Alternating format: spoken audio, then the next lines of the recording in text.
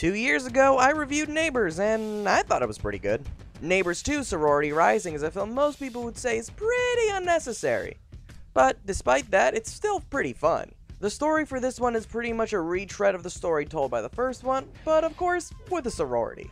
What was awesome about the first movie was the fact that both sides of the conflict were right and both sides were wrong. Depending on who you identified with, either side could be the protagonist. In this film, the sorority just takes things way too far to make them likable characters. Like breaking into their neighbor's house and selling literally everything they own. Which is sad because when they actually have character moments within the sorority, they are really awesome characters that make you sympathize with their actions. Even more so than the fraternity brothers of the first movie.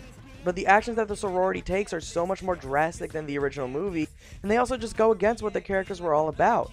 Like this scene that's been in every trailer. The movie builds up the sorority as people who hate the traditional frat party culture. They hate being sexualized. They hate being objects of men. And this isn't the only scene like this. There are many scenes that do this.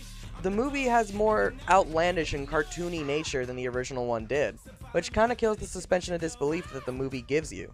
But the message that the movie has using the sorority is honestly a great one. The movie has a great message about equality, sexism, and even racism. It's really nice when the film focuses on these moments, and I feel like it could have been stronger with more of these.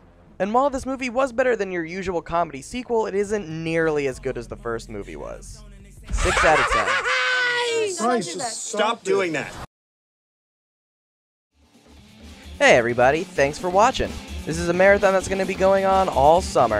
If you click that box over there, you can see the review I just previously did. And if you click that one, you'll be taken to the next movie. Even I don't know what it is just yet. And what did you think of the movie? Did you agree with me? You disagree? Let me know down below. Alright guys, guess I'll see you next time.